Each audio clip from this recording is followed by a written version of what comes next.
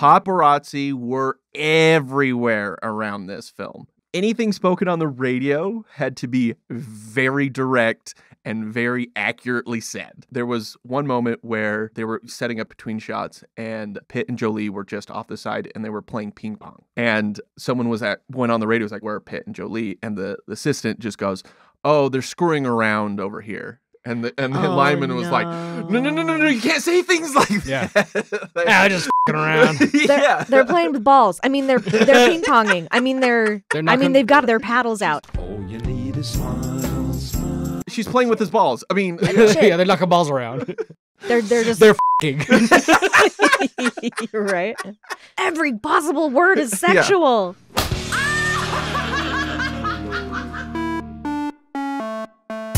Making stuff is hard, especially in the entertainment world, where big egos, bigger budgets, and just plain bad luck can make things go horribly wrong.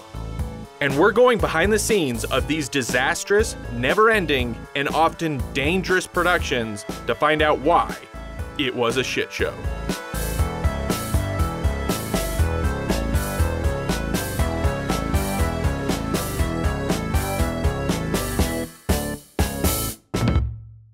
hello, friends. I'm Ian. This is It Was a Shit Show. I'm joined by Clint. Hello.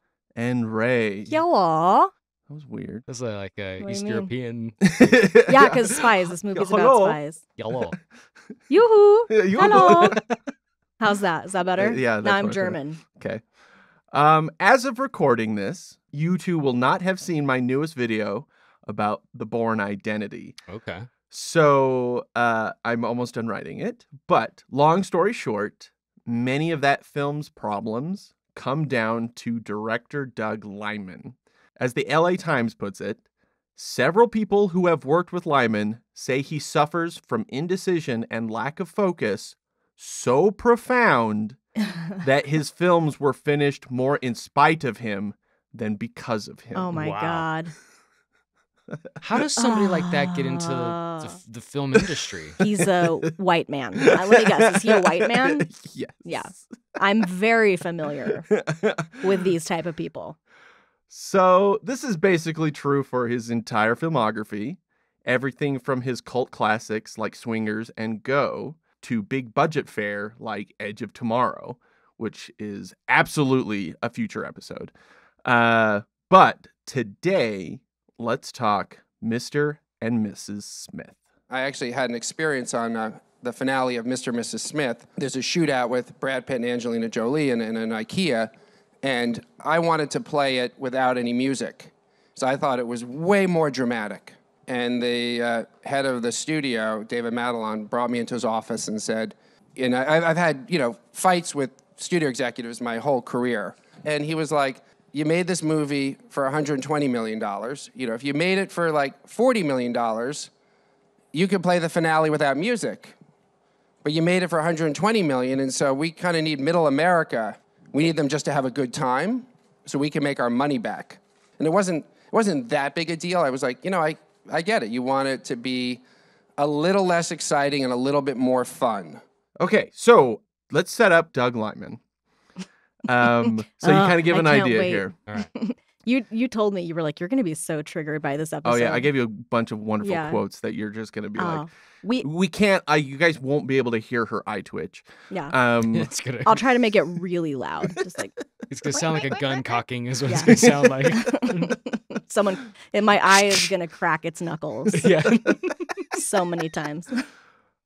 Here are the many different ways Doug Liman has been described in articles and by other people. Inexperienced, idiosyncratic, brilliant, chaotic, unorganized, indecisive, perfectionist, mensch, creative, restless, eccentric, immature, indulgent, irresponsible, indecisive, brilliant, idiot savant, balls of steel, blithely indifferent, Mr. Magoo. Oh my God. And he has called himself flippant and paranoid. Wow, a lot of those describe me in high school. That's a great list of words. I think you used brilliant and indecisive twice, but I guess that means that other people have said that multiple times. times. Yeah. Oh, I did. Yeah. Is he indecisive? I don't know. Yeah. Maybe brilliant. Yeah. Okay, so Doug Liman, if you could probably guess already, is a bit of a spoiled rich kid. His father is Arthur Liman, who was a very famous lawyer. He did a lot of like entertainment mergers, like with Warner Brothers and stuff like that. But he was very famous for being like the lead prosecutor during the Iran-Contra trials. Oh, wow. So he was a big deal. Liman, Doug, was a bit of the troubled child in his family. The rest of his siblings went on to be like doctors and stuff like that. But he chose to be a director. And much to the chagrin of everyone who's ever like struggled in the industry, like when he made Swingers, Jon Favreau was kind of like, well, he's like, well, if this doesn't work out, I guess I'll be going back to being a bartender. And then Liman was like, I don't care.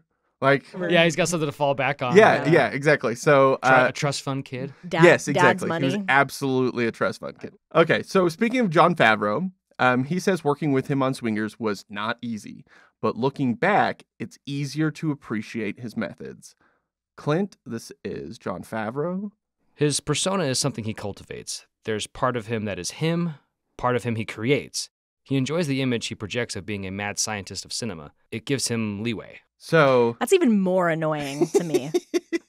okay, we're gonna keep diving into these. I mean, we all have like parts of ourselves that we like, like when I'm around you two, I'm a different version of myself than I am, say, around like my parents. Yeah. Right? Oh, yeah, That's yeah. just because your of work life or your Right, family life right, or your right, friend's right. life. Yeah, but But when you're like buying into this view that of just like, oh, I'm like a brilliant like genius and like, oh, I can't be bothered to like be organized or like know things or like know when meetings are happening because I'm too smart. Okay, we're only on the first quote. We got my a God. lot more to go. Look, I Okay, have a lot this to is- say. I have this a is- lot to say This is Jon already. Favreau again. I think there's a method to his madness. I don't know how it works, to be honest with you. I do know that the guy is able to pull it off every time. Ah. Okay, this is John August, Oh my who God. was the writer and producer on Go. And he, if for the people who don't know, he has his own podcast called Script notes. Script Notes, and he probably the most famous stuff he's written been Tim Burton movies. But he had to keep Liman focused on set. So when Jon Favreau says, I don't know how he's able to pull it off, it's because of John August. No, so so we're gonna keep going into like Liman needs somebody there that basically needs to handhold him to keep him focused. And Jon Favreau was like, "This was my baby for Swingers," like, and he kept it focused. And then John August was like, "No, dude, we gotta do what I wrote here." Right? Yeah. Okay, so this is John August about Liman's methods. He has that scrappy, let's try it this way quality.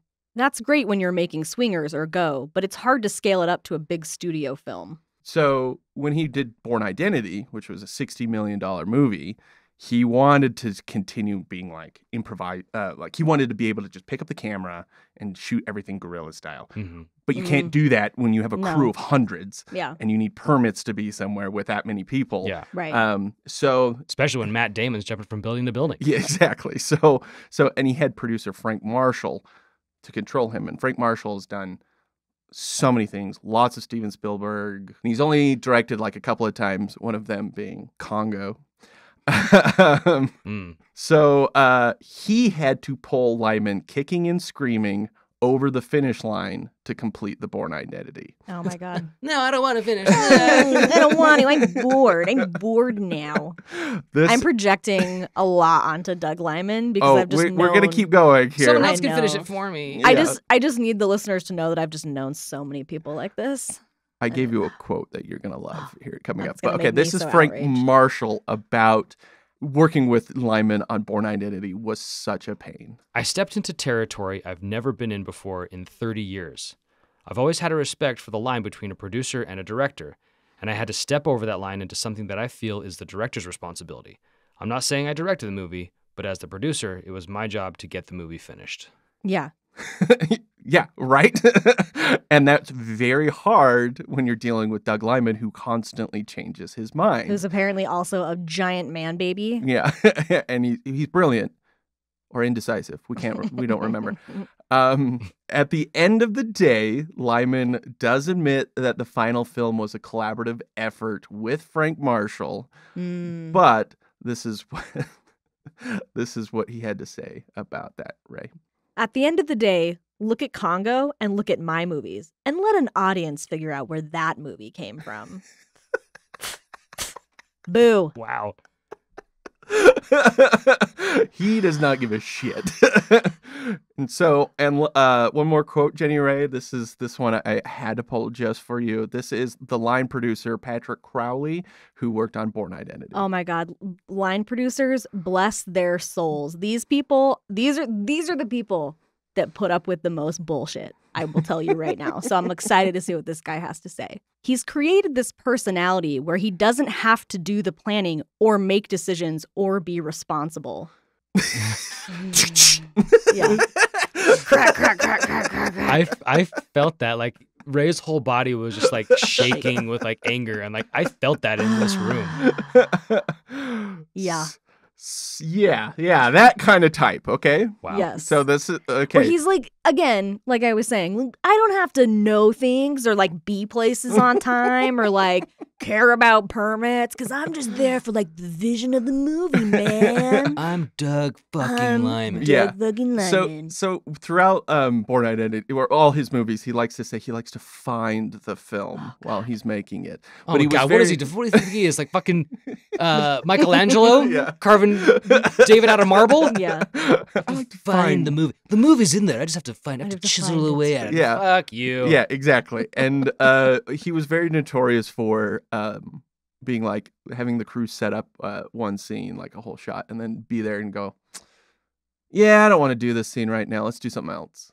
Like, Wow. My and God. constant delays and stuff like that. And that is literally a producer's worst nightmare. Like every producer is just like, No. oh my Yes. God. So, okay, so this is from the LA Times. I think that's called directile dysfunction. I'll do my pharmaceutical. If you suffer from erectile dysfunction, contact your doctor immediately. Fire him and buy your new. Please consult your producer. Okay. Please consult your producer. Okay, so this is the LA Times to kind of round out his personality. Those who've worked with him talk about his 1,000-yard stare, a gaze that suggests Liman is sometimes not quite present. Although many in Hollywood have speculated about the exact nature of Liman's process, Liman says he's never been told that there's anything unusual about the way his mind works. But he knows there was something out of the ordinary about the way he worked during a flight he took from New York to Los Angeles when he was preparing to pitch the idea for the Bourne Identity. On that trip, he says he wore 2 sets of headphones so he could simultaneously watch The Horse Whisperer and The Wedding Singer. At the same time, he reread the Robert Ludlum novel of the Bourne Identity. And the last thing I'll say about Liman is he says, one way or another, I always get my way. So he's still kind of a spoiled rich kid, right? Yeah, like he has that in him. Right. I'm looking at his face here on on IMDb, and he does have like resting spoiled rich kid face. To me, it more just sounds like he's adopted this mythos of like the male genius, like Yeah, where absolutely. right, where it's like it doesn't like I don't have to try because I'm just naturally good at this. And unfortunately, like most of the movies that he's made have been, I think, like pretty good movies or like considered good movies. Yes. And so that's just kind of proving out that point, right? Where he's just like, yeah, I'm a pain in the ass to work with. Everyone has to pick up after me and like make sure I get my homework in on time and like parent me as an adult man working on a film set. However, the movies turn out great. And like even if the movies turn out great because of the collective work of every single person on that film or whatever producer had to come in and like organize and wrangle that chaos, he's gonna just be like that quote where he's just like, yeah, but did you see Congo? That movie was shit. My movie was good. Right. Like, yeah. And Yeah, so you did Jumper, dude. All right, don't. yeah. Exactly. It's like I just feel like there's a lot of people in Hollywood who have that. They're just like, I can be my an methods. absolute horrible bullshit person to work with. Yeah. And you all have to put up with it because I'm a goddamn genius. Yeah, and the ends justified my means. Yeah. Can we like not with that anymore? Like I'm so Yeah. over it. Yeah, and I think that a lot of those stories kind of get out now, and so that people really have to learn. Yeah. Okay, that's the setup for Doug Liman. Now, the other thing we need to do to set up for this movie is, like Surviving Christmas and like the Bennifer drama, we are not a gossip podcast, but it's important to know going into Mr. and Mrs. Smith about all the publicity drama of the relationship between Brad Pitt and Angelina Jolie, a.k.a. Brangelina. That's right. Do people still do those portmanteau celebrity names? Oh, yeah. Or did that die? No, that's still a thing. Okay. Whether or not it gains that much traction. Yeah. But, Ian and I are collectively clean. Clean. says you. We're Int. rent? Rent. So Brad Pitt dated Gwyneth Paltrow in the mid-90s, and that was like a big thing. Mhm. And then they broke up, and then he married Jennifer Aniston in 2000, and they split in January of 2005.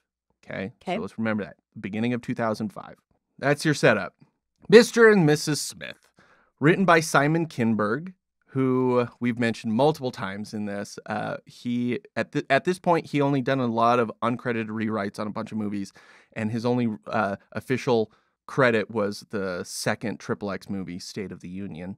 But then he went on to make all kinds of things in X-Men, Last Stand, and The Dark Phoenix. We've talked about. He did the Dark Oh, Phoenix. that's right. He did two Dark Dark Phoenixes. Phoenix films. and And they both suck. Yes. So Nicole Kidman was initially cast first. So she was Jane Smith. And then she asked Brad Pitt to join her. So it was going to be those two. Whatever random contract that Brad Pitt had when he was brought on board, but he had director approval for the film. And so they went to John Woo, David Fincher, Michael Mann, Guy Ritchie. Oh, wow. These were all considered.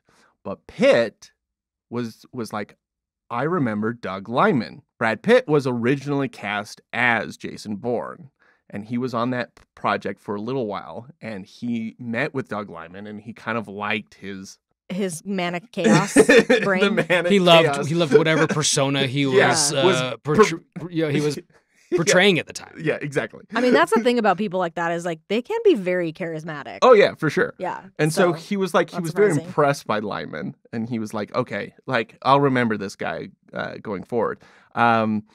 And then Lyman was kicked off the Bourne sequel. They were like, Universal was like, we're never making a movie with this guy again. Oh yeah, they're like, And so he assumed his career was over. let's be honest, Lyman didn't really assume that at all. Yeah, that's probably true. Yeah. So then Brad Pitt was like, goes to 20th Century Fox, and they were like, this is kind of cool. Like, they were excited to work with this guy that did the Bourne Identity, which was a bigger hit than anybody thought it would ever be. And as the first day of filming came up, what happens? Kidman drops out. Exactly. That was it. Cool. All right. Good guess. Damn. Kidman's, I was like, Nicole I don't know. Kidman's Stepford Wives went over schedule, and so she had to drop out. Ah, okay. And so after she dropped out, what happened? Pitt dropped out. Stop reading my notes. I'm not. Yes, Brad Pitt also dropped out. That's funny because Pitt's like, well, bring in Doug Liman, and then Doug Liman Yeah, comes I'm out. out, and he's like, Yeah. see ya. Oh, And he's just like, oh, Nicole Kidman's Kidman's out, not going to be there. Yeah. So Lyman went to Will Smith and Catherine Zeta-Jones. Okay. That didn't work out. Mm. Then he considered Johnny Depp and Cate Blanchett, which I think is kind of an interesting one. That's a very interesting combo. That'd be an extremely different movie. Right? Exactly. yeah. Yeah. Very different. Then Jack Sparrow and Galadriel. Yeah. Yeah. Then Brad Pitt came back. Something changed. I don't know what, but he came back. So Lyman had the great idea of casting him opposite of who? Jennifer Aniston No, he was still married to her. to Angelina Jolie.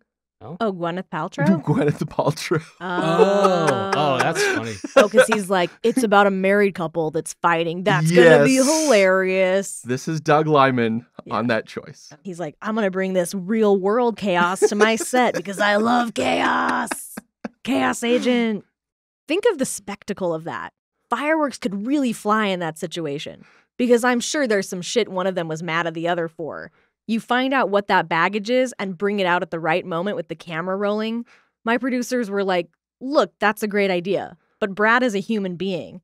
Even if he was game for it, it's wrong for us to put him in a situation where he's going to have to relive the demons of a relationship. That's just a little bit too mad scientist. Yeah, that's like that's method directing right there. That is, Hey, it this movie, really is. This movie is about a couple who are literally fighting with guns and weapons. Yeah. Let's get somebody who Brad has fought with before on an emotional level. Right. Let's get, wait, so this was what year? This was in. This is 2004. Okay, so he was like squarely divorced from Gwyneth Paltrow. Yeah, just split. I don't think they got married. But Oh, okay. Squarely split from her Yeah. with Jennifer Aniston. yes. And he's like, "Mwahahaha. Yeah. Let's bring that chaos into the room. The chaos is delicious. Uh, Psychopath. Seriously. The irony that one And of his every single, like, and you know how horrible and awkward that would have been for every single fucking other person and actor Oh, I in know, that right? movie. The other thing that possibly might not have worked is that, like, part of the fun of Mr. and Mrs. Smith is that they're like trying to kill each other, but then they also like really like still love each other. Well, that's what would be really kind of funny because And, if you did that you with need those that two, chemistry. that Yeah. like maybe they were just like, I fucking God hate damn it, him. you bitch, Yeah. let's hate fuck. I can't. I Yeah. can't even pretend to be sexy mad at him because I'm just regular mad at him. Okay, so Angelina Jolie was a rising star and then therefore was chosen. The film was initially greenlit at $100 million, which is a huge step up. There's $100 million in that movie. Yeah. Yes. Don't get me wrong. I enjoyed watching the movie. Oh yeah, this was fun. I enjoyed watching it. It was fun. It was the you- house. Yeah. The house was $100 million. Right. When you said the $100 million, okay. Where? Yeah, we're gonna get around to that. So Doug Liman had writer Simon Kinberg write 30 to 40 different versions of the ending. So on Born Identity, this is something that Just Tony, so that he had every possible option for how he Exactly. felt on It's that the day. chaos. It's the chaos he Yes, loves. right? Yeah. So this is exactly what Tony Gilroy had to deal with when he was doing Born Identity. So Gilroy, Rogue One, Andor, right? Oh, And he was- wrote Born Identity. Yeah, Okay. he did the majority of it. So, and he was just like every time, like Lyman would be like, "Hey, let's try this, and just constantly throw ideas. And Gilroy hated it because he was like, Doug Liman has no concept of story structure, and so he's like, so if you change something, that should have a cause and effect to the script later on, and he's like, Liman doesn't understand that. What And- if Jason finds out who he is in the beginning? Yeah. So Tony would be like, okay, so he would struggle with it and then figure out how to write it. And then he would send in the new pages. And then by the time that he got the pages, Lyman was like, you know what? We were right the first time. Oh, that's so annoying. Oh my And god. so it's so annoying. ultimately, Lyman, for Mr. Mrs. Smith, all those different versions of the ending, went with the original version Of course that he Simon did. Kinberg Of course wrote. he did. Kind of. We'll get to the ending Okay. at the end. So they started January 2004 and didn't finish until April of 2005 filming. Wow. Okay. So middle of that, Brad Pitt left the film for 3 months in the summer to go shoot Ocean's 12. So Just like took a sabbatical in the middle of his yeah, movie. right. You know, I don't want to do this anymore. So Lyman was betting that the film, that Ocean's 12 wouldn't be ready in time. Hmm. And he was wrong. The irony is this is the exact same thing that happened on Born Identity, where he was like, oh, I have Matt Damon for as long as I got. Nope, that film had almost finished, and Matt Damon had to leave and do Ocean's 11. Ah. So as Lyman says, he's like, I keep betting against Steven Soderbergh and losing. Yeah. Yeah, Um, with, Never yeah, bet against Steven Soderbergh. How especially- dare you? You never bet against a movie that is that takes place in Vegas. You don't bet Yeah. against Vegas movies. And a director that has his shit together. Yeah, together, right? So, But even that is like so egotistical. It's like, yeah, I have Matt Damon for as long as I want him. He's like, what the hell else is he gonna do? It's like Matt Damon is a huge ass movie star, my dude. Yeah. he is an actor. Like He is universally loved by everybody. yeah. Like, oh come on. Whatever, Be you No, like- I love Matt Damon. But the internet goes back and forth on him. Well, the internet is. What does the internet worst, know? The worst. Yeah. So, okay, so production on Mr. and Mrs. Smith had to pick up back in the fall. Throughout production, Brad Pitt, so let's kind of go back, remind ourselves, at this time was one of the biggest stars on the planet. Oh yeah. Like, he was huge. This is prime Pitt. Yes. Prime Pitt era. Mhm. And he was rumoredly on the rocks with Jennifer Aniston.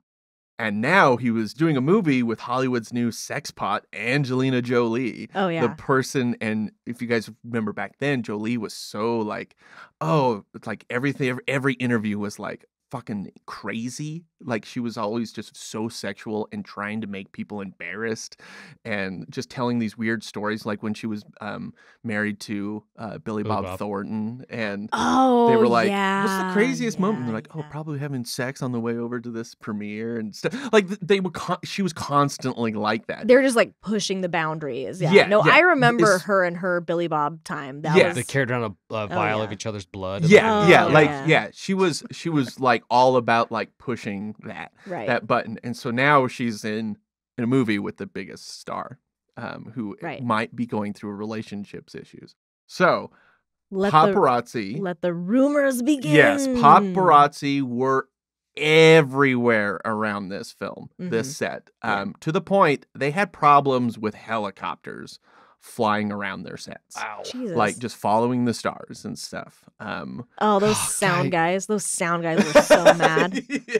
Those fucking sound guys were just like, hold for a helicopter Yeah, with right. their eyes twitching, I know- just Yeah. fucking pissed. Now I know this is hypocritical because I mean I'm interested in celebrities' lives, but like, who the fuck cares? Yeah. Oh, I know. It's all so they can get that one shot that they can sell for $1 million. It's so stupid. So because of that, you're right. The rumor mill is insane during this movie. Right. They were such a problem that anything taking place outside had them swarming the area, which would ruin shots. And so it got to the point they started changing shooting locations to attempt to throw the press, to be like, oh, like we're supposed to be shooting here. Actually, we're shooting over here, or avoiding giving them early access. So like one location they set up, this was early on, they realized it was across the street from a hotel. Mm. And then they were like, well, shit, they're just going to rent the rooms and just be all up in there sitting there taking photos. With Yeah. their like giant lenses. Yeah. They're like 4 foot long camera Yeah. lenses.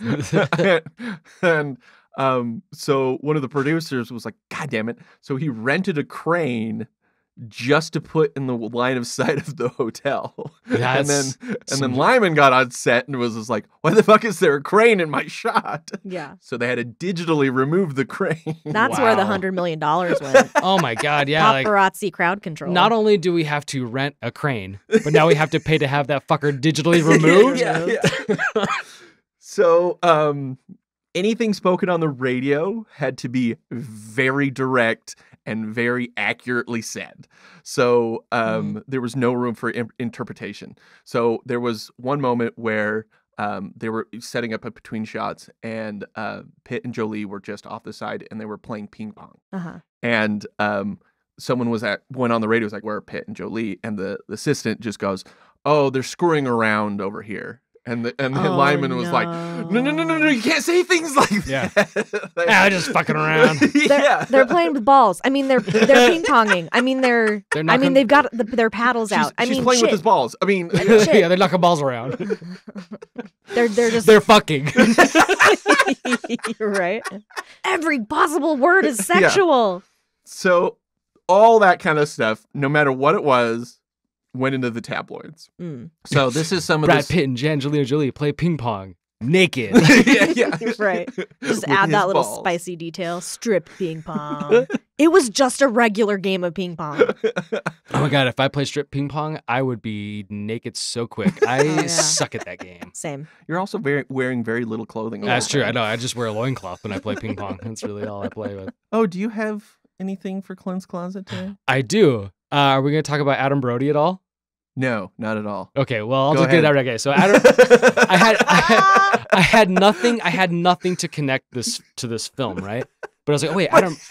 But listen, Adam Brody is in this, so that I could have gone one of two Big ways. OC fan? Well, he was in Gilmore Girls, and I love the Gilmore Girls, and so I tried my hardest to find my Luke's Diner T-shirt. I couldn't find it, but then I remembered, wait, he was also in Scream 4, which I love the Scream movies. So I have my Ghostface plush. Ooh, Ghostface. Oh, it's so cute. There's nothing to do with anything about anything. But Adam Brody was in Mr. and Mrs. Smith. Adam Brody was in Scream 4. Yeah. I love Scream. This is my Ghostface plushie. I mean, I know it's not possible for one person to have collectibles from every yeah, for conceivable sure. movie in existence, but I have to say I'm pretty disappointed in the closet lately. Yeah. Oh, Now, fuck, Ray, what do you got? I thought for sure it I was got going to be Tomb Raider. Something. I Tomb Raider. don't have anything Tomb Raider. Mm. No. I mean, I guess I could have grabbed my son's bow and arrow. 'Cause And he's- hunted you guys. Yeah. No, we will accept the Ghostface Yeah. plushie for Adam Brody, and look, like, who's if in we this ever- movie for 5 minutes. Yeah, I know. It's And he's in Scream. Like, he has like the one of the lamest deaths in Scream also. So it's just like, all right, whatever. Okay, so back to the tabloids. So this is some of the bullshit that just like came out as, oh, this is what was happening on set. Yeah. Jolie deliberately did a move during their tango where she came face to face with Pitt's crotch.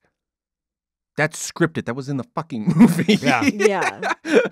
So, I mean, it was deliberate because Yeah. it's in Right. the script. But like, I'm sure, like via blankety blank rumor mill, by the time it got to the fifth person, she did what? What? Oh, Yeah. type it up. During their fight sex scene, Jolie didn't wear any panties to surprise Pitt. Ooh. That the sex scene was so hot, it had to be trimmed down so it wasn't rated R. Whoa. R. It's just- No, I know. That's what I'm saying. Like, unless it was going to be rated X, I'm not interested. yeah. Yeah. Yeah, seriously. So speaking of the filming the sex scene, so this is where the kind of I go into the awkwardness of Liman. And Oh, God. is I'm scared. The thing he was the most worried about on Born Identity was the scene where they make out, not the fight scenes, not taking on $60 million. The scene where they kiss was Yeah. the one thing he dreaded the most. Oh my God. Their There's human contact. lips are gonna touch. So, That's surprising to hear because there's a lot of great sexual chemistry in this movie. oh yeah, for sure. Like, But so his biggest worry was their sex scene. of course. So yeah. going into it, so he thought he'd this is Oh, him. no. He was like, I'm gonna try to break the ice No. on the awkwardness of filming this sex scene. And so this is Doug Liman. Oh no, I hate it. Okay, what did he say? I had an ex-girlfriend who'd given me the nickname Bunny. And I said, I'm sure, Angie, that you've had cute names like that for your boyfriends. And Brad, I'm sure you've had girlfriends who called you, Little Mushroom or Walnut or my little Scrubby Wubby. Ugh. I honestly thought everybody does this. And they were like, no. So I was left there naked. It wasn't a bonding experience at all. I lost all sexual credibility with Angie on the spot. She called me Bunny from then on. She never let me forget. Oh my God. That is amazing. Yeah. Wait, did he come in there and talk to them and tell them this while he was naked? Yeah, was he actually naked? He's like, look, guys, Yeah, breaking the ice, guys. just gonna break the ice a little bit here. We're just gonna let it all hang out. If we all see each other naked, if the crew's all naked too while we see that, it's not gonna be weird for anybody not because we're all cool. naked. Let me introduce you to Bunny. Little Bunny. What, also, but like, what are those fucking nicknames? Like the random it's examples funny that he 'cause, came up. I think that's funny because at the same time it's like absolutely real couples have Oh, little yeah. Oh, names yeah. for each other, and it's like like celebrities don't? Yeah. Oh no. I think they're better than celebrities, us. they're just like us. Except they don't have nicknames, apparently. Yeah. So I think like his idea was maybe on the mark, but like his execution. I'm gonna tell Lisa to call me her little scrubby Little wubby from scrubby now on. wubby. That little mushroom. Little mushroom head. Oh my god. What was he suggesting though? Was he suggesting that they like use those cutesy nicknames for each other just to make it feel less weird? Yeah, to make it less awkward. Oh, yeah. okay. And then he just made it more. And then they were The thing just is, like, 'cause, what like, the fuck? They're both professionals who Yeah. both are very Right. charismatic and like Mhm. sexually attractive people. Right. Yeah. Like objectively Yeah. attractive people. Yeah. Like they're not They're worried gonna at all. be Yeah, fine. They're gonna be just fine. They're, Like, they're they're- actors. It's their job. Okay, so Jolie calling Lyman Bunny, this gave rise to this rumor. Like, and she did it throughout the rest of the production. It's kind of affectionately. That's right? just And- just funny. Yeah. So Yeah, we'll take it. Yeah, sure. Yeah, we'll take it again, Bunny. We'll do it. Yeah, exactly, right? So this gave rise to a rumor that she hated working with Lyman. And then Pitt was their intermediary, which in turn gave rumors to that's why they fell in love on the set, was Oh. because he was just like, calm down, Jolie, I'll take care of it. It couldn't Who just the be, fuck knows? it could just be What something as else? simple as Brad and Jennifer Aniston were having troubles, and then Brad and Angelina just had like some good chemistry. Yeah. Like, it couldn't just be Yeah, something as simple exactly. as that. And then two of the sexiest people on the planet were put together in very close contact for more than a year. Yeah. Where It's she had, not that she had to sit there and look surprising. at his little mushroom. So Lyman says he never caught wind of their romance, which is not surprising. Yeah. Considering the person we're talking about. Well, I mean, they didn't give each other nicknames, so I don't Yeah. think they didn't think they really liked Oh, each they other. hate. Yeah, they didn't give each other cutesy nicknames. They hated each other. They were both very professional on set, and Lyman was pressured consistently by the producers throughout to not play too much into the press hands, just in case the film alienates Jennifer Aniston fans who would see the movie. Yeah. And it was like, who gives a shit? The script is the script. Like, it's not like there's going to be a moment where he's all like, and I stan this situation. Like, Yeah. what? I don't know. Okay. As for Lyman, Simon Kinberg calls Lyman's filmmaking style affectionately as Limania. Oh, This- Limania. Okay. This term gets published everywhere. Okay. That this production has gone out of control, mania. and the stars don't care about it. They're just having sex, and because the you got- director's not paying attention. You and got PAs doing lines of coke in the bathroom. Yeah. yeah. Chaos. Off of the ping pong table. The 2x4. The director's Yeah. Lyman said that on a daily basis, he struggled with how much of the film would be a comedy versus an action film. As he says, he's trying to find the film, right? The script was much funnier and broader than what we see in the final product.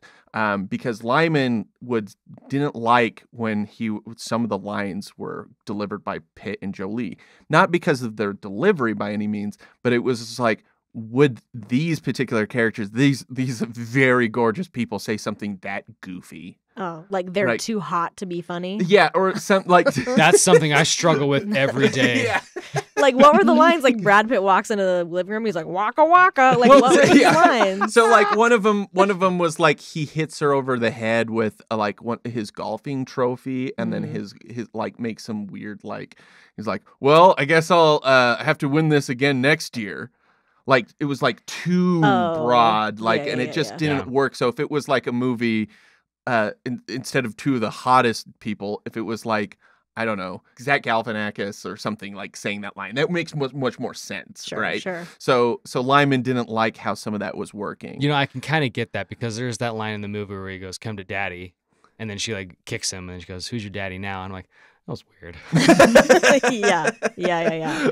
I definitely felt like. I mean, the thing is, though, is that when you look at Brad Pitt now, like he does comedy roles all the time. He's really funny. Yeah, but He's it's like just like in Bullet it's- Train. And his role in Lost He's- City was funny. Yeah, so just like it's just Yeah, it's whatever the style of that particular film that you're trying to make, whether that works for it, right? And so he was struggling with that, regardless of whether we think his decision was right or whatever. Right. That's what he was struggling with. An infamous story started making the rounds about Liman telling Pitt that he wasn't putting enough emotion to a scene. And he started getting really frustrated with Pitt. The problem was Pitt was really annoyed because the camera was pointed at someone else and you only saw the back of Pitt's head. So during that scene, Pitt was like, what does it fucking matter? You can't even see my face. Yeah, so it's all about the other person. Literally be a stand-in right now. In fact, can you bring my stand-in here? Yeah. So this is, Liman was asked about this, and he's like, I don't remember this happening. But then he says, I may have been wanting to get more emotion from the back of his head. I probably succeeded. What the fuck does that mean? Oh my God. Head acting. Brad Pitt's a great head actor. So producer Lucas Foster says of Liman, he's elliptical in his thinking. But he says, like, Lucas Foster says, like, it doesn't, when you're talking to him and he's explaining this, it doesn't make sense. He's like, you're like, what is he talking about? And then it like works. So he's talking about like, he's like that moment in where Pitt wasn't giving enough to the back of his head. Like, he's like, but that shot is in the movie. So like, did it work? And so he's just like, I don't get it. Yeah. So like, was the required emotion from his head and like what was needed to make the other person have their best performance? God damn it, that's so annoying. Yeah, right? Where you're just like, God damn it, was he right? Shit, I don't know. Yeah. So Lucas Foster is the Liman Wrangler for Mr. and Mrs. Smith. That's the movie version of Horse Whisperer and Wedding Singer. The Liman Wrangler. Yeah. Wait, this guy's role was what? Regular producer. During Bourne Identity, this is going to get you even more, Jenny Ray. Doug Liman didn't care about wide shots. And so the actors would just sit there and wander around and do their own blocking and for a scene. And then he only cared about close-ups, like the back of their heads, right? And that's when they were doing their close-ups, that's when he would sit there and give them all the notes about their acting and stuff like this.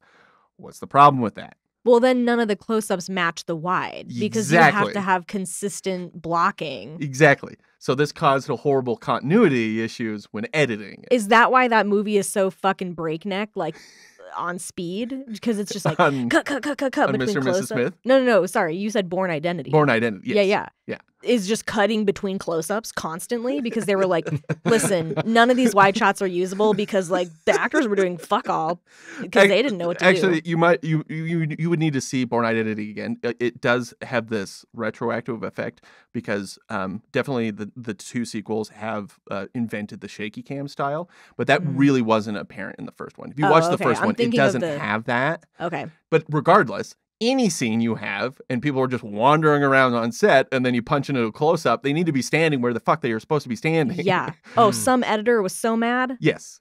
Absolutely, he was. This is why I get so fired up about people like this, is because I just think about like every single other person that's to clean up the mess who worked on that movie who is just like, I'm having a bad time. I'm having the worst time. What did he give me? Yeah, exactly. Like, what do you want me to do with this? So this is Lucas Foster about knowing that particular thing about Doug Liman. We all did our homework before on Doug.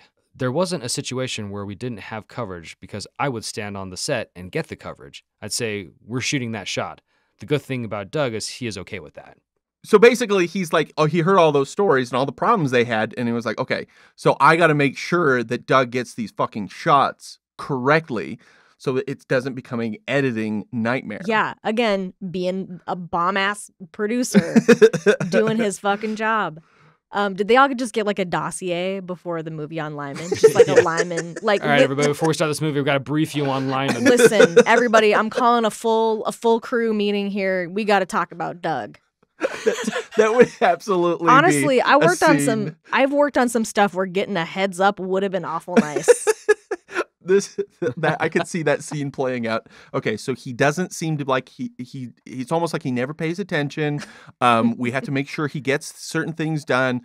He's okay with if you tell him these things because he's just not thinking about it. We just have to handhold him. Yeah. And then the camera punches out a little bit. You okay with that, Doug? Doug? Huh? Yeah, good. Yeah, that's good. Anyway, I was thinking, Brad. We need to redo those close-ups. Your head was not acting nearly enough. You okay? I'm okay. It's gonna be okay, everybody. Okay, so you know that point in Dragon Ball Z before they like power up and they go like real Super Saiyan, like there's like those white lines that are hanging. That's what Ray's got going on right now. I'm gonna go so Super Saiyan right now. And play into the kind of idea that he's like, okay, like constantly evolving the idea. Vince Vaughn was meant to be a cameo. Now, I can't really figure out what that was originally supposed to be. Someone said something like his only scene was when he goes to his house for the first time, and he's like, you live with your mom? Yeah, because she's the only one I trust. Right. From what I was gathering, that maybe that was the only scene that Vince Vaughn was supposed to be in. Which I don't like when you sit there and deconstruct the film. Like, I don't know how that makes a lot of sense, but that his was supposed to be a cameo. But as filming went on, they were like, "Oh, we need to put Vince Vaughn more into this," because Liman was like, "Oh yeah, these are good. This is good. Like, yeah, let's change this." And so it's that cause and effect thing that Tony Gilroy was talking about. It's like you can't just suddenly add more scenes. Like, it has to make sense. So I'm sure, like, having a break with Brad Pitt being gone for a couple of months, like, they kind of figured some of that out. But Vince Vaughn was only supposed to be in one scene. The desert scene was originally scripted in the mountains, and they shot for 4 days doing this sequence before Liman decided he didn't like it. The one of like 3 scenes with Adam Brody. Yeah.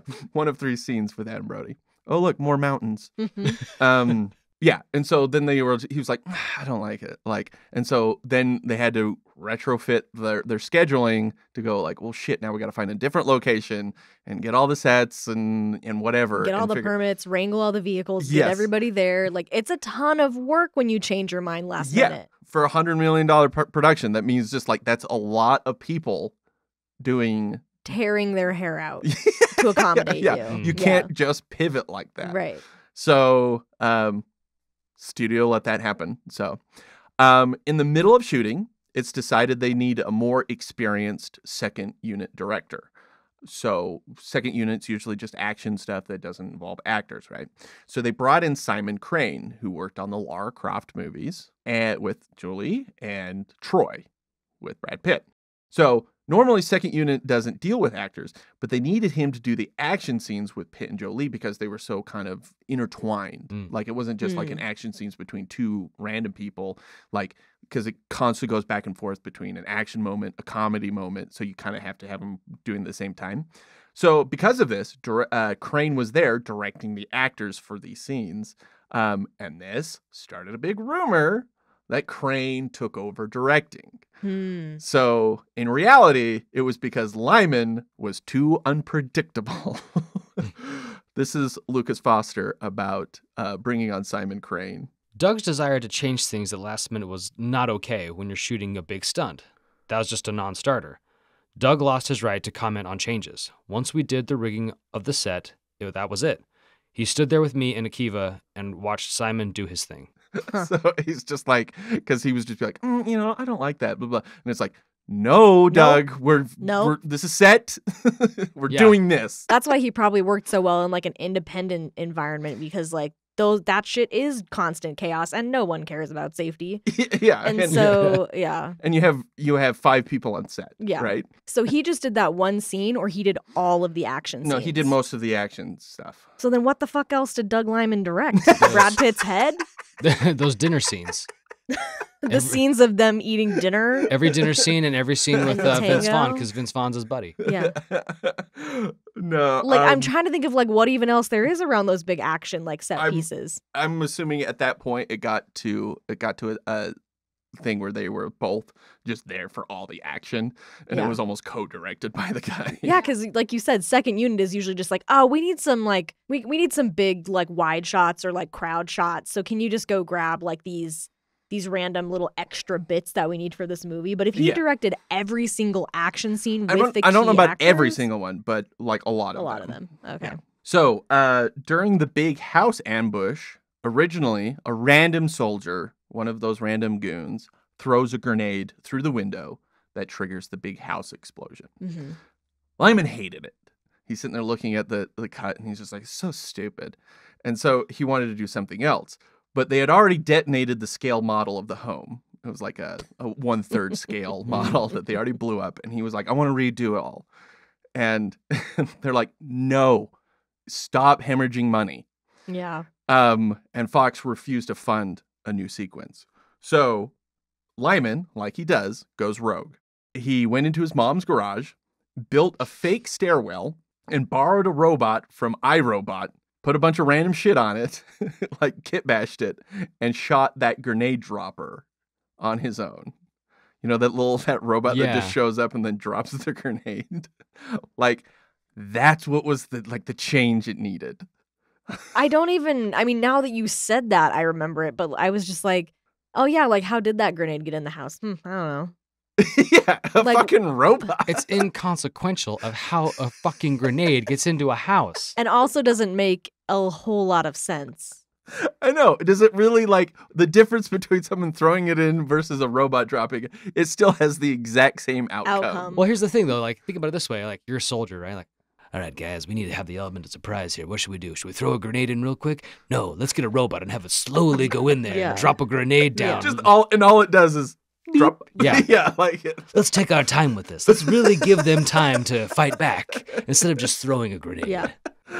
So, yeah. That's the thing that Liman thinks is that will change the film. It was right? so forgettable because when you said, yeah, like soldier throws a grenade in the window, I was like, oh yeah, that happened. Wait. No, there was a robot. Yeah, That's right. It's Yeah. so like blink and you miss it. Yeah. Right. I remember thinking when I watched the movie, why the fuck is there a robot? Who's piloting that robot? Yeah, it got in there pretty quick. And also, why did they have an enormous fuel tank in their In their house? Their basement. cellar, yeah. That makes way less sense. Yeah, where like they like kick it, like the grenade falls, and they're just like, "Oh, we got to get this grenade away from us!" And blah, and they kick it, and then they both look over, and there's just a giant tank that says "fuel" on the side, and it's like, for what? For what? Why is it there? They have These little train They have sets. 7 gas ranges in their house. Seriously. Going at At all all At all times, times. yes. For all those dinners she's cooking. Yeah. Yeah. Yeah, that is nonsense. Okay, so the ending was always in constant flux. Like you said, he had him rewrite it 30 or 40 times. With the villains originally played by Jacqueline Bisset, who is in a bunch of random stuff, a lot of TV stuff, but she's also Mrs. Goodthighs in Casino Royale, and Terrence Stamp, Okay. Zod, and a billion Yeah. other things, Yeah. right? And the Smiths kill them at the end. So they're their bosses, right? Are they in the movie? No. They were edited out and then recast with the voice of Angela Bassett hmm as Mr. Smith's boss and Keith David, who's seen for like half a second. Yeah, you see like Yeah. half of his face. Yeah, it through a monitor. So they were completely replaced. By the way, his so I don't know like what her spy institution is or whatever, but like she seems to be the boss and she has all these other like hot girl like spies who work for her. But then like their boss they called father, which I thought was really upsetting.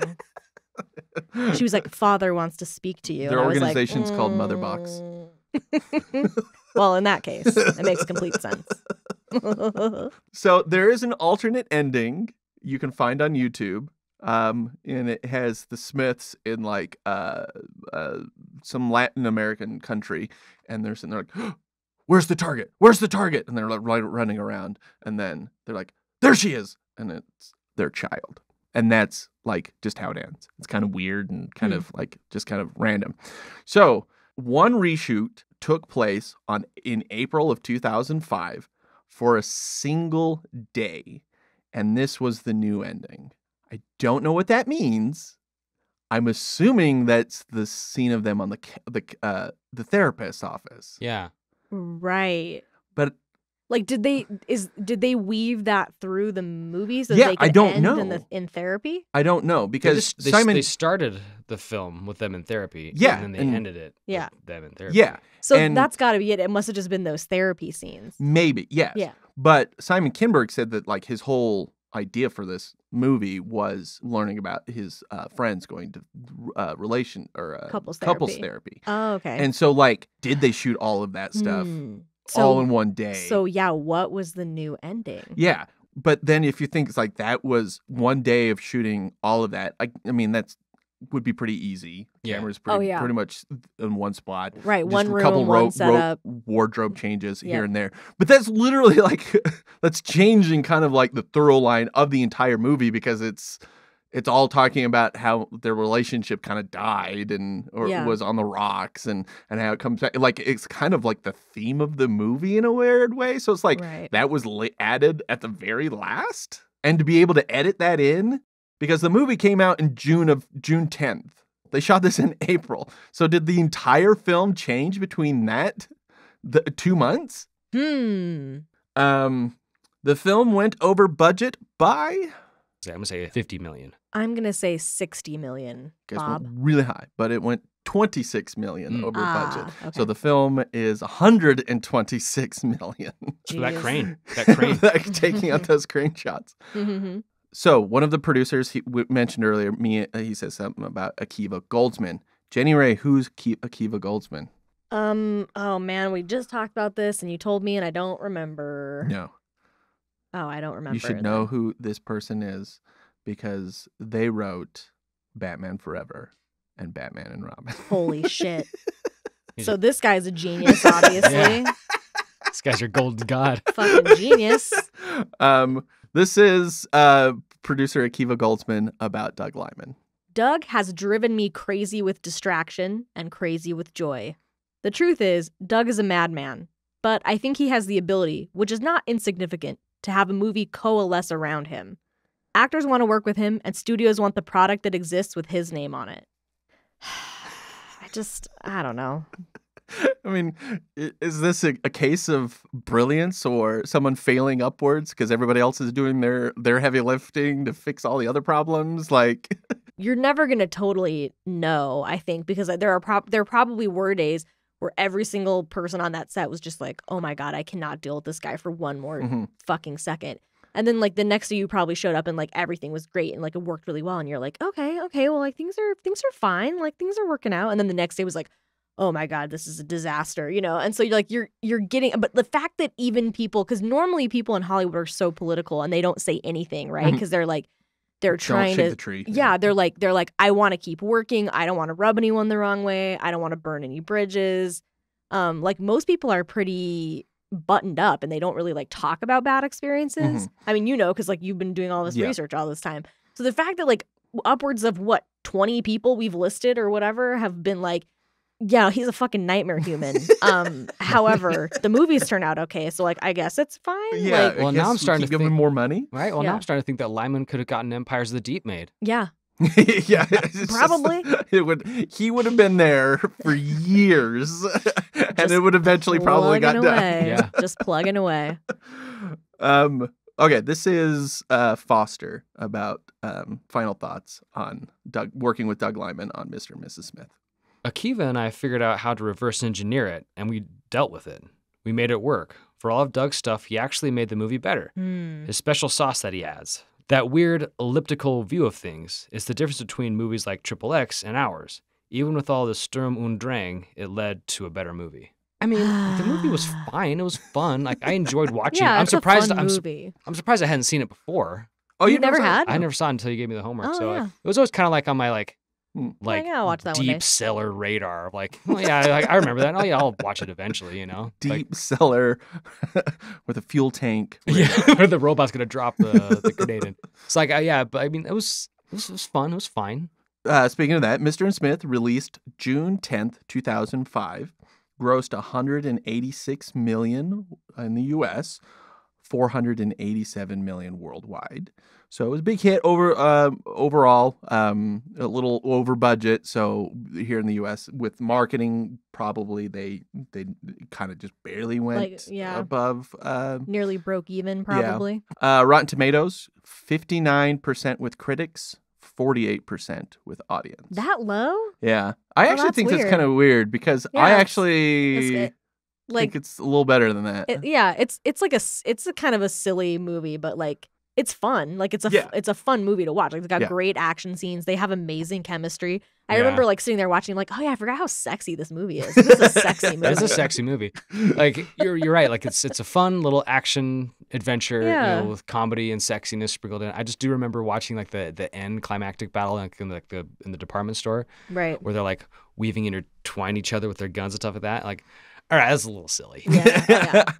Actually, that's actually the least favorite part of that whole movie. Yeah. I think that shot should have been a single shot sequence. Yeah, it kept going. I was like, all right, like I know no one shoots like that, and there's no way you can get any sort of like accuracy. And, like, shooting a shotgun off someone's back. Yeah, I guess, but yeah, it went on a little too long.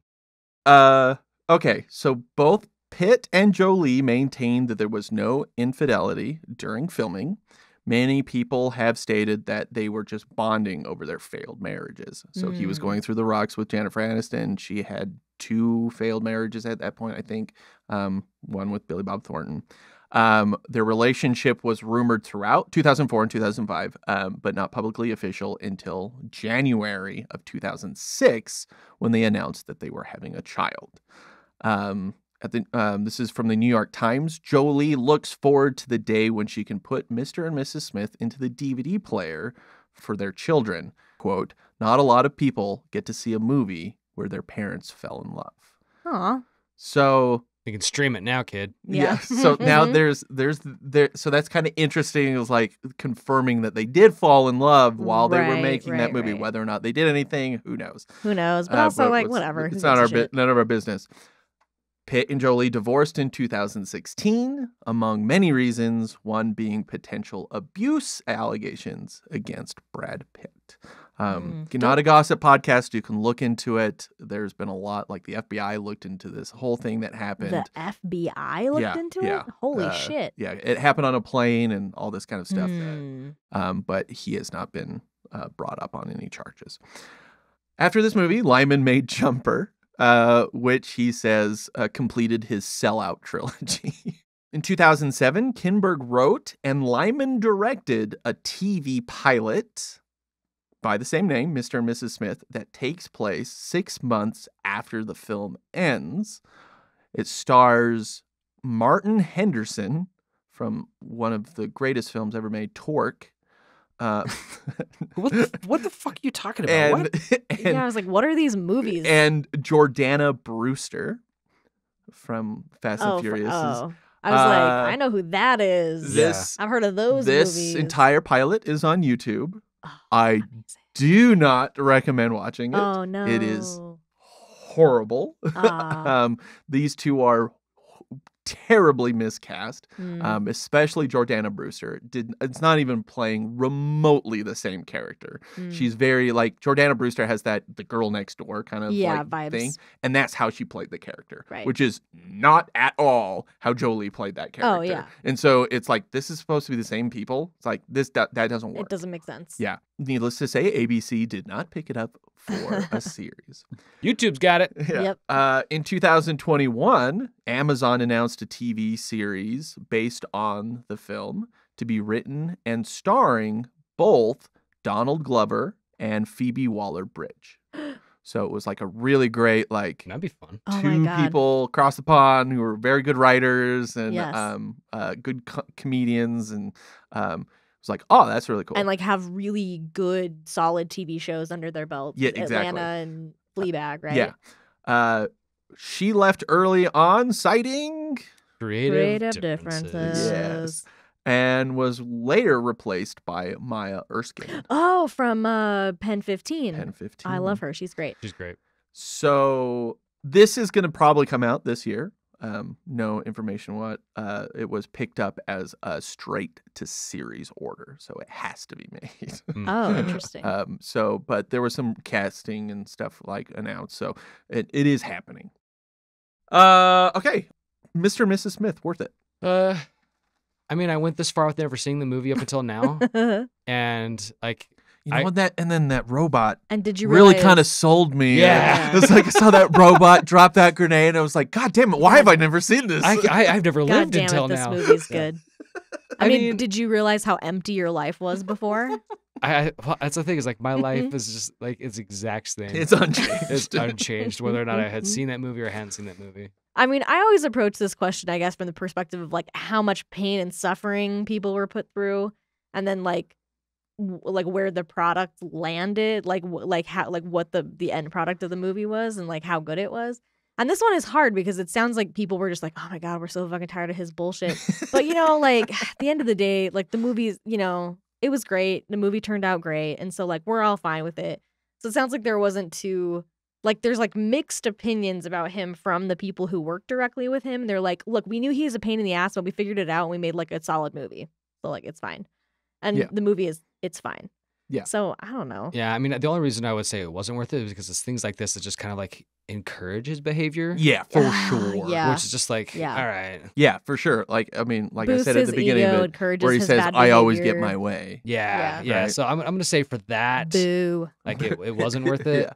But I mean, as far as the movie goes, like it was fine. Like I think those Rotten Tomato scores are probably pretty accurate, but you could still watch those movies and still just enjoy the shit out of them. I think Ray Yeah. loves Batman and Robin and Batman Forever. So I mean, this movie is people are no crazy. Batman. people are just crazy. This movie's no Batman and Robin, I'll say that. you know what? I would watch Batman Forever before I'd watch Mr. and Mrs. Smith Yeah. again. That's the thing is like when we were going to watch it, I was like, oh, I've seen this movie before. I remember it being fine. And we watched it and I was like, oh, this is kind of a fun movie. And then I was like, am I going to go out of my way to watch this movie again? Nope.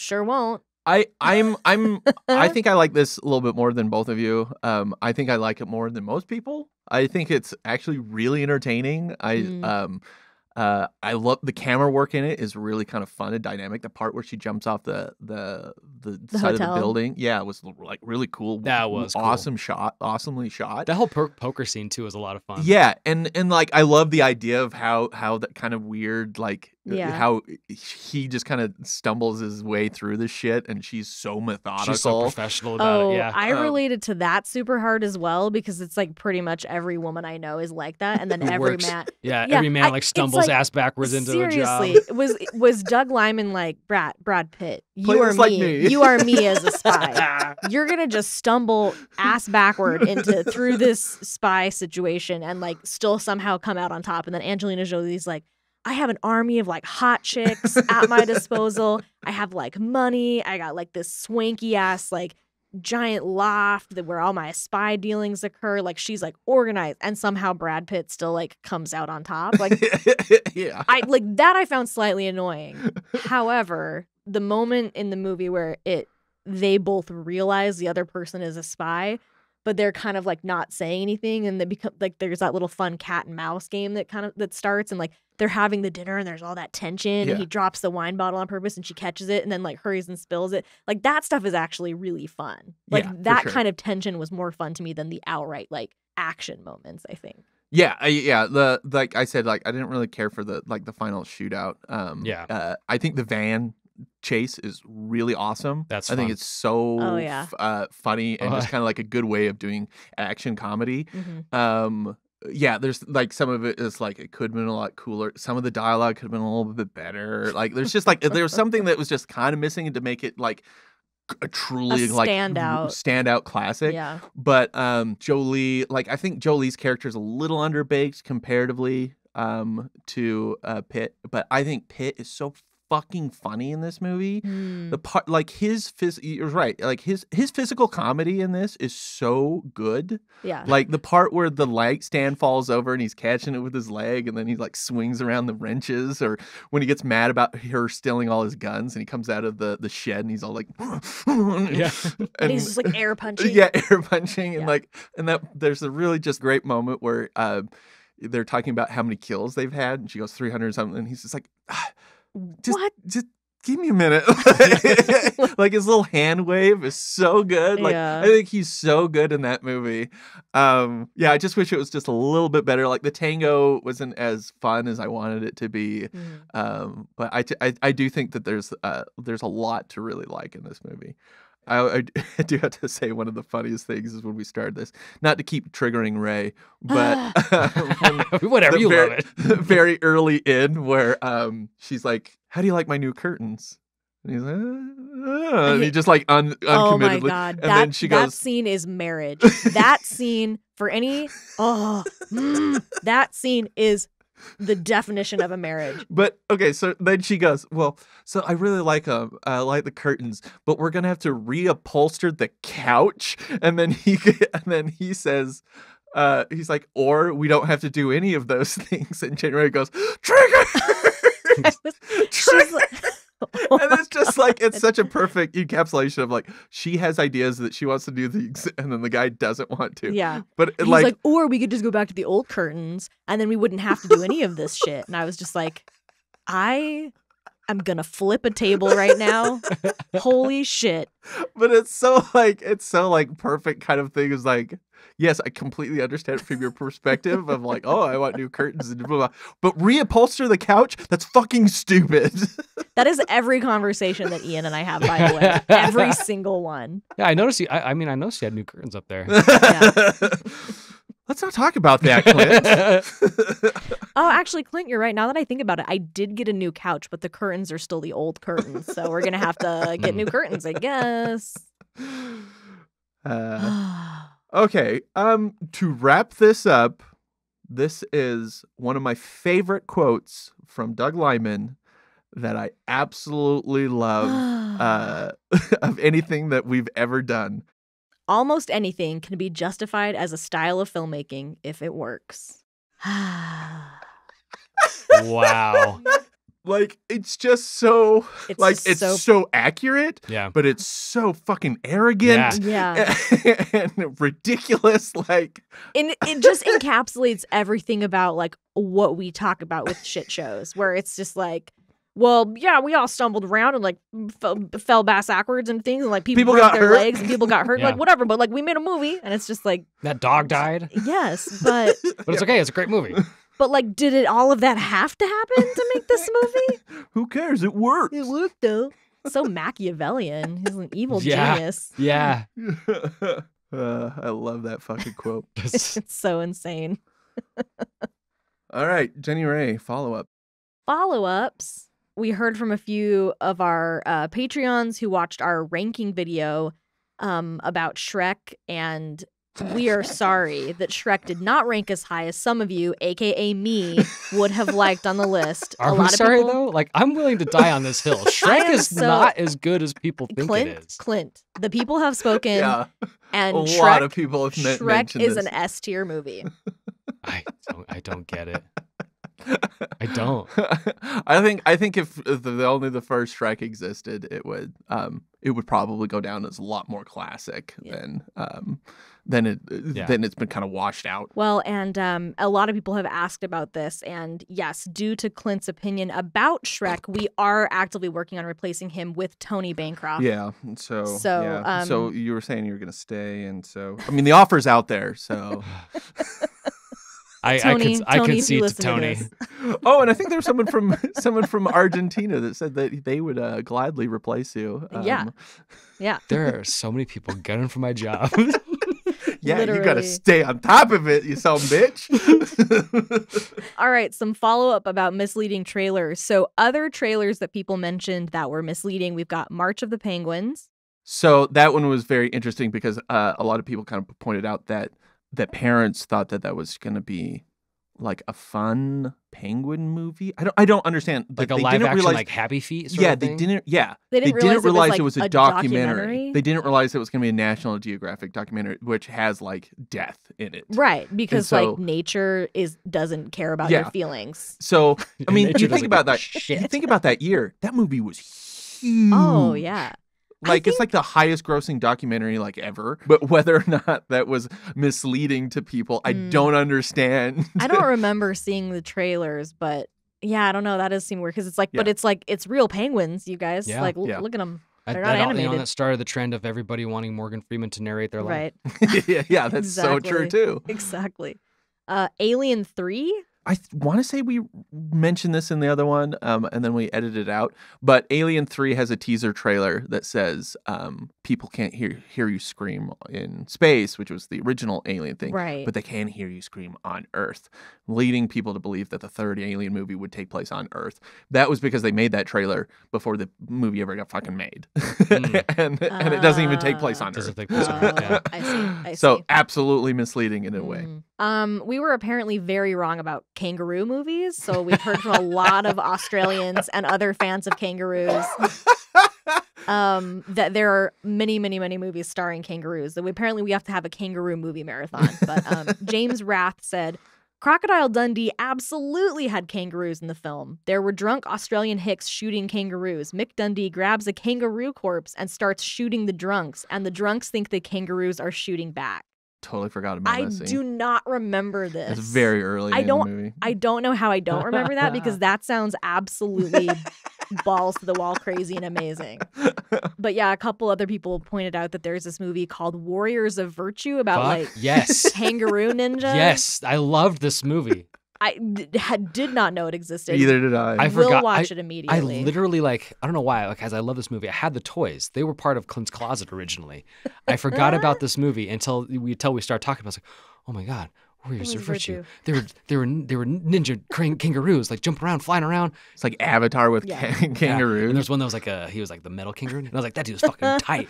I love that dude. I had that toy. I was flipping around. Yeah. Oh I did not look into it, crazy. but watching that trailer, I was kind of like, holy shit, this there's a lot of work. It wasn't just the shitty straight to video kind of quality look to it, because I mean it's very 90s. But if you put yourself in a 90s mindset, I was just like, holy shit, this looks actually kind of big budget in a way. Yeah. I mean, the kangaroo people are fucking freaky. And then someone pointed out Ice-T is a kangaroo person in Tank Girl. That's her. Right. That's her. Oh, that's right. Oh my God, Tank Girl. That's her boy. That's her boyfriend, right? Yeah. Kangaroo loving. Anyway, so apologies. We can now think of many films starring kangaroos, so there you go. But yeah, we still have not come up with any other movies with marionettes. All right. So then Bear Gore wrote in and said, I was 6 years old when, as a special treat, my mom took me to the cinema and let me pick out the movie. I was incredibly excited for Kangaroo Jack and couldn't wait to enjoy this very special night with just us two. I cried on the way home. Not only was I disappointed, but I still remember thinking how unbearably awful, from a kindergartner's perspective at least, it was, and my mom telling me it was one of the worst things she had sat through in years. I was convinced my mother would absolutely never do movie date night with me again. While that would end up being true, we did stop by a store and pick up a VHS copy of Willy Wonka, so it ended up being a pretty okay rest of the evening. Still, I hope everyone responsible had or continues to have miserable lives as a result.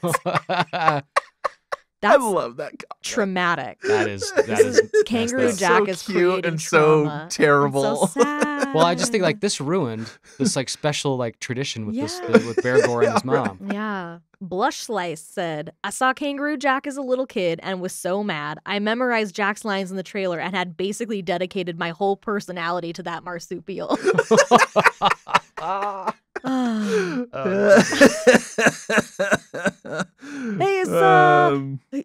who's that kid? Oh, that's that weird Kangaroo Jack kid. He's really into Kangaroo Jack. He's just hopping down the hallway. He does not wash that red hoodie. He doesn't wash that red hoodie. He's always like, hello, whenever you try to say hi to him. He's a fucking weird kid. I said a hip hop, a hippie to the hippie to the hip hip.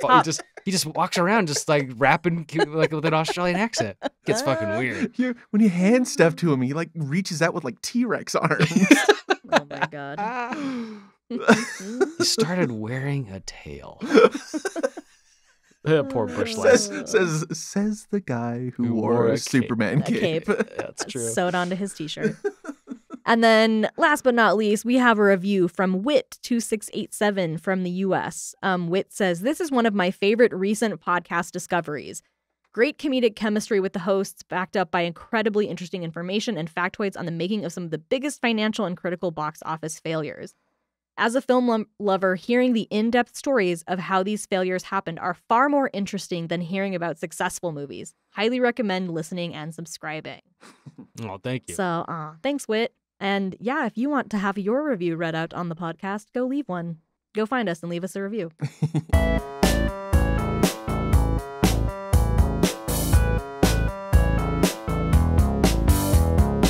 For the last portion of this, again, we're going to be talking about some of our new $10 tier Patreon. Our meddling executives. Who just give us all the notes, but we're gonna talk about them and give them some flattering lies. We just got the most recent edition of Variety and People and the Daily Mirror and The Sun and Us Weekly. Yeah.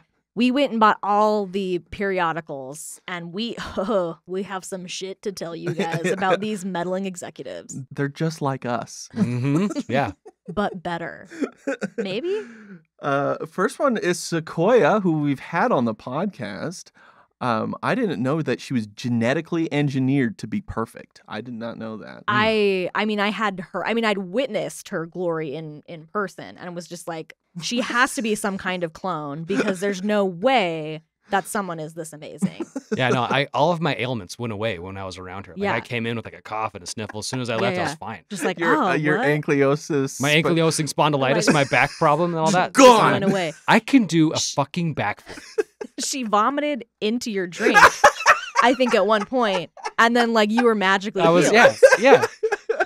She may or may not be a pod person. Unclear but a pod at this person point. for the good. For the good, Good yes. of. Which was the goal of pod people. Again, like, Yeah. I kind of side with the pod people on that one. They feel more inclusive than the world we live in now. So The next one was Mark Yeager, which I found out created Jägermeisters. He did like he was the original Jaeger bomb guy. Yeah, he threw up into into drinks. No, he just threw up everywhere. Yeah, and people just started drinking it and going, "Hey, we'll call this Jägermeisters." At the in the 90s, as a way to sell his family's disgusting liqueur that they made, he was just like, "All right, you guys, look, we got to push units. We got to move this Jaeger. I'm the Jägermeister. We got to move this." And that's how he made his millions. And then he just like he was like the guy who like sneaked into all like the frat houses and was like, Jaeger bomb, and then like just that disappeared. And then he would just like gone. Yeah, like fade into the background and just became a thing. Who the fuck was that guy? He had his own Jaeger smoke bomb. Did someone just say Jaeger disappeared. bomb? Yeah. Ironically, a Jaeger bomb is actually the first drink that Ian ever made me. Oh my God. I'm so sorry. And so that's your fault, Mark. And so the legacy You motherfucker. Look, Mark has touched all of our hearts and our souls and our stomachs and our hangovers throughout our life. So, Well, I was reading a lot about this Chad Lewis guy. And did you know that he is actually the man behind Dr. Seuss? Like, for real? Like, Dr. Seuss had a pseudonym. Like, he was really like Theodore something, right? But no. It was Chad Lewis. It was Chadador Lewis? Yeah. So didn't he have he always wore really weird stuff, like giant hats? Yeah, giant red and white striped hats. He had, he was the original Thing. Like, there's Thing 1 and Thing 2. His just said Thing. It was the OG Thing. Thing. It says Thing Prime. Yeah. Thing Prime. He was really, he did, though, I heard, have kind of a complex about the size of his hands. So he would wear those, giant, with those white gloves. To kind of compensate. Bit of a clean freak. Yeah. So, knowing who he is as a person, it's like, oh, of course, the world of Seuss is, based very much. Yeah, the vehicles he would ride in on a daily basis. Fucking fascinating. Yeah. The thingamajiggers. I'm struggling. I'm like, what are all the things? What are all the Seuss things called? Well, no, he's very a wampum-a-cycle. Well, he was something? also very much, he was very much inspiration behind the Lorax because he actually went down to the rainforest and murdered a bunch of tree, choppers. Mm-hmm. Onslers. Yeah, he was responsible for the genocide of the Onslers. Yeah. But he saved the trees. So he saved the trees. He speaks and murders for the trees. Yeah. Well, thank you for the money, Chad Theodore Seuss Lewis. Doctor. Oh, sorry. Excuse me. Doctor. Oh, Kim. So Kim Fruth. Have you guys heard about Kim? She is now one of our meddling executives. I heard Yes. that Kim has the world's largest collection of antique coins. Could you believe that? I do believe it. And she And I she would has believe them in it. a giant vault that she swims in. Yeah. Yes. Yeah. Oh, backstrokes. Like She's- yeah, backstrokes yeah. and like inhales them and goes She spits them out, spits yeah. them out Her, everywhere. this is her maiden name is Big McDuck. McDuck. Yeah. This is Kim McDuck Fruth. Yes. Oh, of course. Yeah. Yep. Of course. From the McDuck of the McDuck family. Yeah. Yes. I mean, I wish she would like share those coins a little bit. Yeah. But, I mean, she did $10 worth per month. Yeah. yeah. But yes. Or at least let us dive around. Yeah, in let your us coins, too. go for a swim in your money bin. We were playing chicken Put in him the in a money sock. bin, and I got a concussion when I fell over. I tried to die straight in. Boom! Ankylospondilitis came back. Bring it right back. Came right Oh. back. But yes, it was a shit show. Is now a subsidiary of McDuck Enterprises. Enterprises. So, thank you, Kim. Thank you. Warpat, also did not know this. Formerly a warrior of virtue. Yes. Yeah. Oh, so they yeah, were that's right. This is the one of the metal, the metal kangaroo. the metal kangaroo. Yeah. Yeah. Exactly. Warapat Teramals. Yeah. Flipping around. They, Such a you know, badass name. they taught me the virtue of just being yourself. You know. While also showing off wicked kangaroo airbending skills. Oh, yeah. Some kangaroo ninja moves. They were the inspiration for this warrior of virtue. Yeah, 100%. Yeah. And are now the inspiration behind this podcast. Thank you very much. Even though we didn't know it going into it. Yeah, we had no idea. And then suddenly talk about kangaroos just made it all come back. Yep. We're like, we've never heard of this movie, but now suddenly we're also part of Warrior of Virtues Enterprises. Amazing. So many mergers. Yeah. Speaking of mergers, Had a lot of mergers and acquisitions. Speaking of mergers, the person who put that all together is this Eon Stormcrow, the leader Right. of all of the, our mergers and acquisitions team. That's right.